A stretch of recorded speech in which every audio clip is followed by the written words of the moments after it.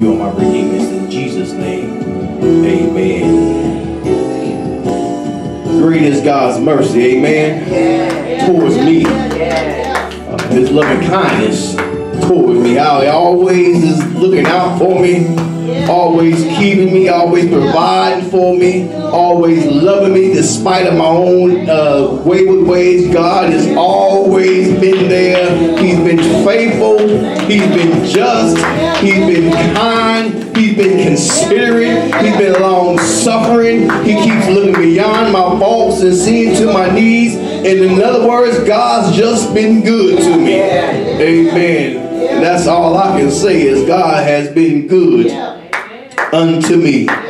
Amen. There is a word from the Lord this morning found recorded in the Gospel of Matthew in chapter number 19 and beginning at verse number 16.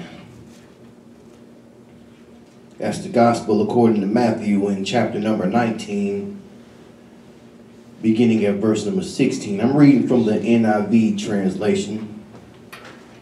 So if my word is a little bit different from yours, we promise to do the Bible no hermeneutical harm. It reads, Just then a man came unto Jesus and asked, Teacher, what good thing must I do to inherit eternal life? Why do you ask me about what is good? Jesus replied, There is only one who is good. If you want to enter life, keep the commandments. Which ones? He inquired. Jesus replied, You shall not murder, you shall not commit adultery, you shall not steal, you shall give false witness, honor your father and your mother, and love your neighbor as yourself. All these I have kept, the young man said. What do I still lack? Jesus answered, If you want to be perfect, go sell your possessions and give to the poor, and you will have treasures in heaven. Then come follow me. When the young man heard this, he went away sad because he had great wealth. Then Jesus said to his disciples, Truly I tell you, it is hard for someone who is rich to enter the kingdom of heaven. And I tell you, it is easier for a camel to go through the eye of a needle than for someone who is rich to enter into the kingdom of God. Amen. You can have your seats in the presence of the Lord.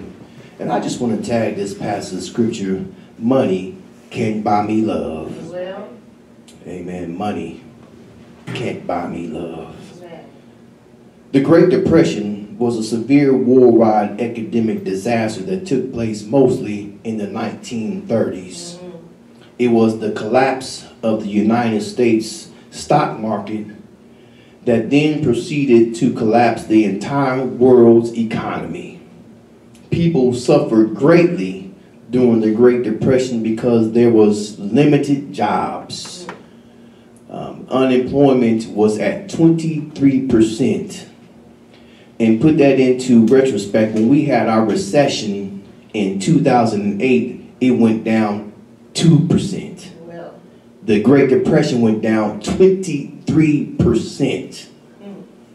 Crops, farmers couldn't even afford to plant any longer because their product had lost its merit. Well.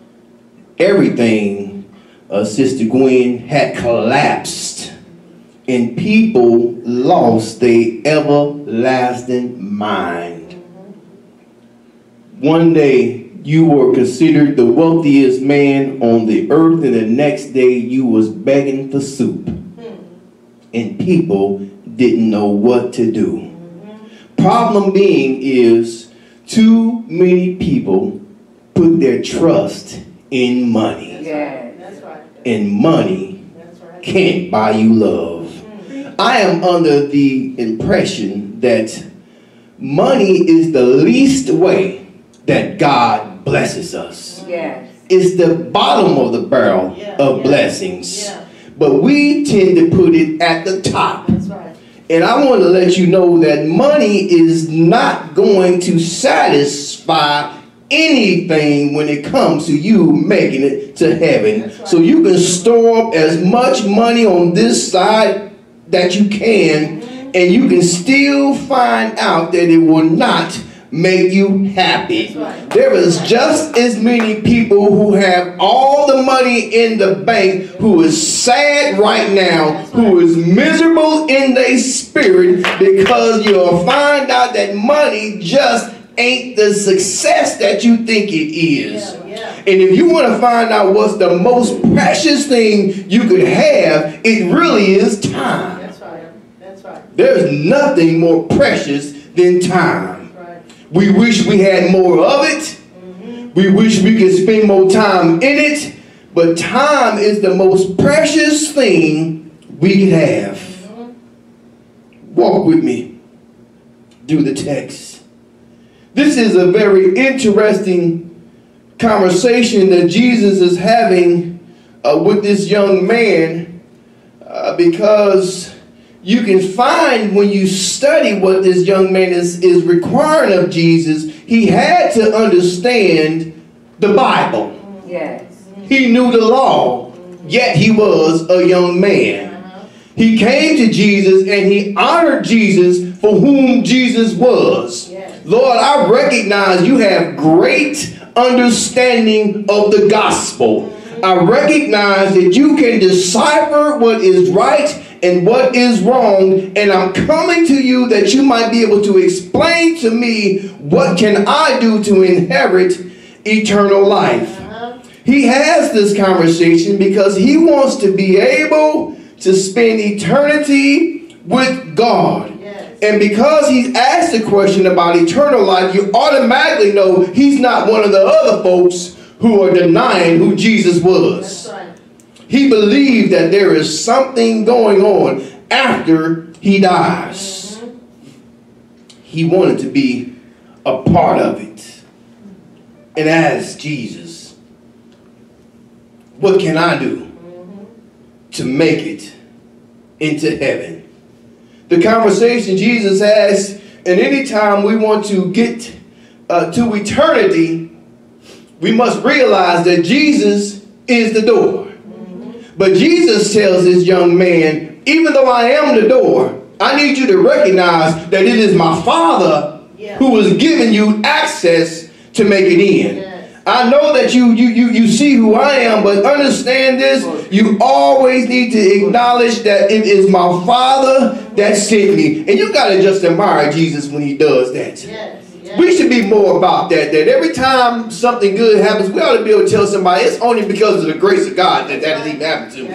Why you get this job? Because God was good to me. How'd you get this? God gave it to me. How you walk in here today? God let my legs move. Everything that happens because God allowed it to happen. God permitted and gave me the power just to do the thing that I'm standing here doing. Yes.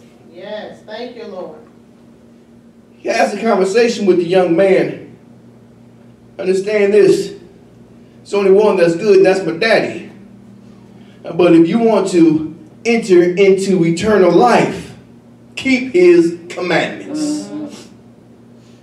This was a strange conversation for Jesus to have with this young man. But if we understand how God is, God deals with us right according to what we are in our particular moment. Amen. He comes and meets me right in the muck and the mire. Right exactly where I'm at. What's the things that I'm struggling with the most is where God comes to meet me at. His reply to him is, keep the commandments. And he wants to ask him, which ones? See what happens is, we want to talk about what we do that's good. We don't want to talk about what we do that's bad. Let's talk about all the things, God, that I've done right. We don't need to talk about that over there. Let's just deal with this side of the equation. Because this side, Lord, I got this under control. So let's just deal with that part. When Jesus tells him, well, let's go down the list of your list of accomplishments. You ain't killed nobody. You ain't committed no adultery. You ain't stole nothing. You ain't gave false testimony. You've honored your father and your mother, and you have loved your neighbor. I know that because I'm God, and I'm God all by myself. I understand you've done all that. So let me talk about those things that you've done well. Jesus will puff you up before he lets you down. Amen. Before I get to your legs, let me lift you up a little bit. Let me give you a little sunshine to poke your chest out for a second. Yeah, you have been faithful over some things. You have come to church sometimes when you really didn't feel like it. You fed some folks who was hungry sometimes. You sang sometimes when your throat was hoarse. You come out sometimes when you didn't feel that good. Yeah, you have went and picked up a guy and brought him to church with you. Yeah, you did all that. You've done that, but there's still something that's missing. He said, I've done all them things, but what am I lacking? There's still something missing. When we come with the answer that Jesus comes with, that's the part that we really didn't want to discuss with you, Jesus. That's when you in my business.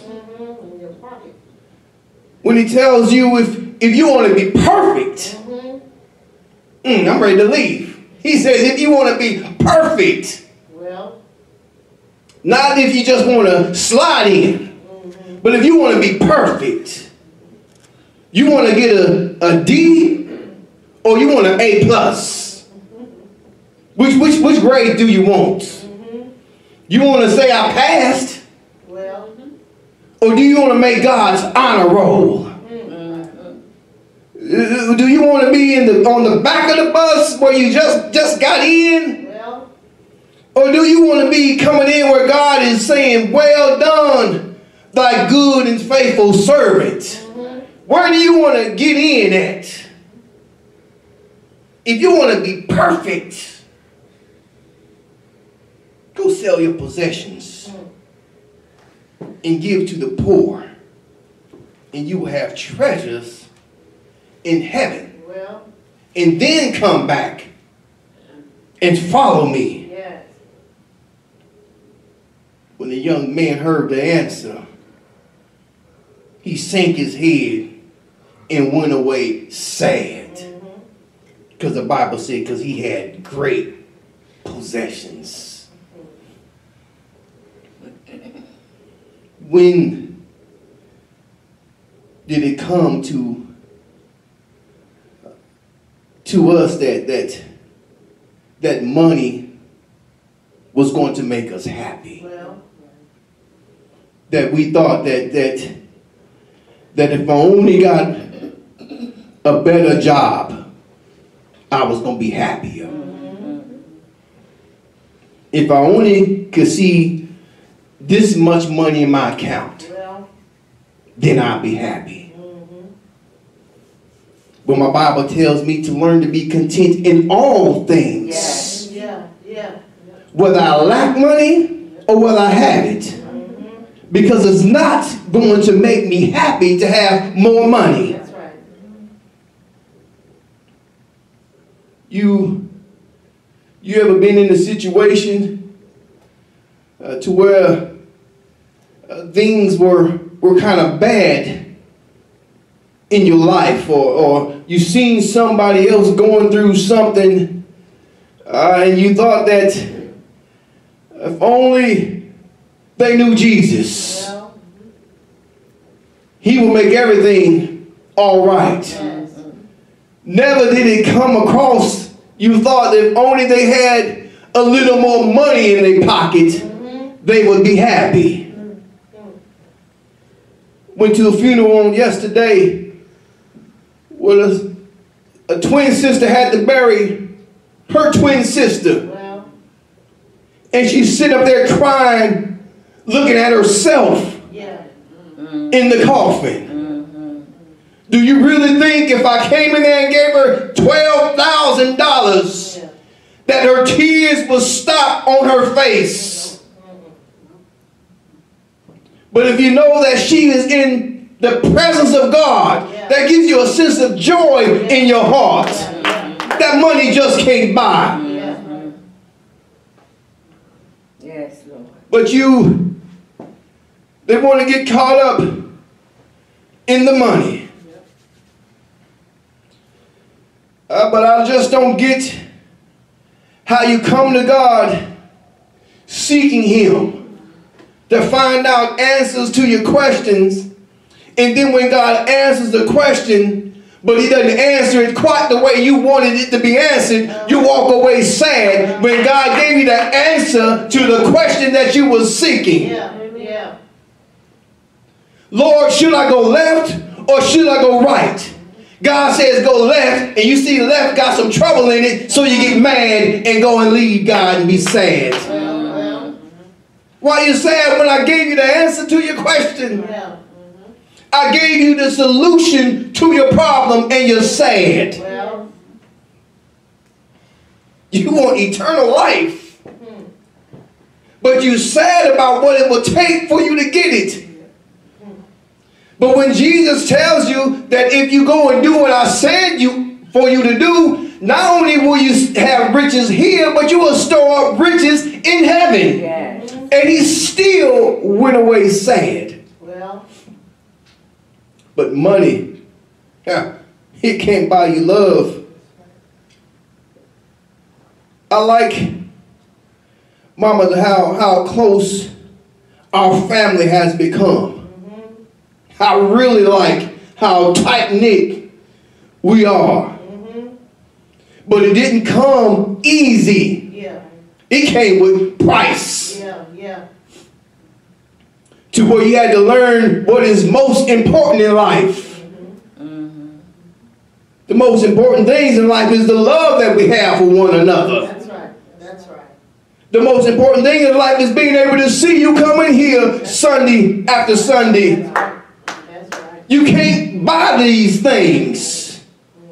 There is no price you can put on seeing your mama walk through the door. That's right. That's right. Money won't do all that. There's no amount of money you can get to be able to pay to bowl with your daddy Monday nights. There's no price for it. To be able to see your kids grow up and your kids start having kids, there's no price you can put on it. That's right. But we say all this, but the minute God gives you some money, you hold on to it as if it is pure gold. God said it's not. But what the problem here is, God searched the young man's heart, and He saw in his heart what the young man held most dearly to him was money. So your vice might not be money. It might be something else that Jesus has to search in your heart to see why you're holding on to that. Because that thing ain't going to get you nowhere. Only what you do for Christ is going to last. Isn't it funny how Jesus tells us this, but yet He provides for us despite of our waywardness. Yes, thank you, Lord. He'll still give you treasures on earth as long as you keep it in perspective. Yes. God says, I don't mind that you're having earthly possessions, just don't put them before me. I don't mind what kind of house you put in. Just don't put your house before me. Yes. I don't care how much you love your children. Just don't put them before me. I should be number one. But the value, Sister Gwen, that they put on money is going to hinder them from seeing God and experiencing a relationship with Him like none other. But I I just stopped by to tell God that I would rather have Jesus than silver or gold. Yes. I would rather have living in me a little bitty old house than to have a big old house on the hill and lose my soul. Yes. I'd rather walk the church in the cold than to drive a limousine if it's going to keep me from seeing God's glory. I don't want nothing to separate me from the love of God. And if the money is going to be a hindering block, I need to let it all go. He said if it's going to keep you from seeing who I am, you need to let it all go. If your friends are going to keep you from seeing me, you need to let your friends go. If your job is going to keep you from serving me, you need to let it all go. Whatever might be hindering you from coming before my presence, you need to let it all go. And if you let it go, I'm going to give you something for letting it go. Guess what? You left that job because you wanted to serve me. Guess what? I got another job for you. Them friends didn't want to come with you when you were serving me. Guess what? I got some more friends for you. I got whatever you gave up, I'm going to give it back to you tenfold. And it's going to be better than what you left on the backside. It's going to be better on the front side. And I'm glad that God has a good record of what we sacrifice for him, because God's multiplication seems to be a little bit off. Lord, I only gave you $2 and you gave me back 20. Lord, I only left 3 friends and you gave me back 40. Lord, whatever I gave up for you, he multiplies it and gives it back to me twofold. Yeah, thank you, Lord. Thank you, Lord. Yes. If you lose your life, you will gain it. Yes. Whatever you sacrifice for the Lord, he replies, he repays it. Yes. And his multiplication is weird. You remember in division? I don't know if we all old in here, so we had division where you had to put the little bar thing up there. You had to write it down and go all down there. And your answer might be 7 remainder 2. That's God's mathematic right there. I have some left over from the stuff that God done for me. I had some stuff that had to carry over because all this stuff didn't add up quite right. God's multiplication is all jacked up. He keeps giving me extra stuff that I can't even add up because I sacrificed for me. Yes. Thank you, Lord. Yes. Yes, Lord. Young man went away not understanding that God so loved the world that he gave his only begotten son. That whoever believeth in him shall not perish but have everlasting life. Yes. You ain't taking the money with you. That's right. You ain't taking them clothes with you. Come on. Somebody else gonna be wearing your stuff. Somebody else gonna be driving your car. Somebody else gonna be living in that house. Somebody else is gonna have all that earthly stuff down here. All them Jordans sitting in that closet. Somebody other feet's gonna be in them. But only what you do for Christ will last. And thanks be to God, when I get the glory, I got another closet of stuff waiting on me. I got some more good things waiting for me, and it's better than the stuff that I gave up down here, because God is a rewarder for all those who diligently seek him. Yes. Thank you, Lord. Yes. That's Thank you. the kind of God we serve.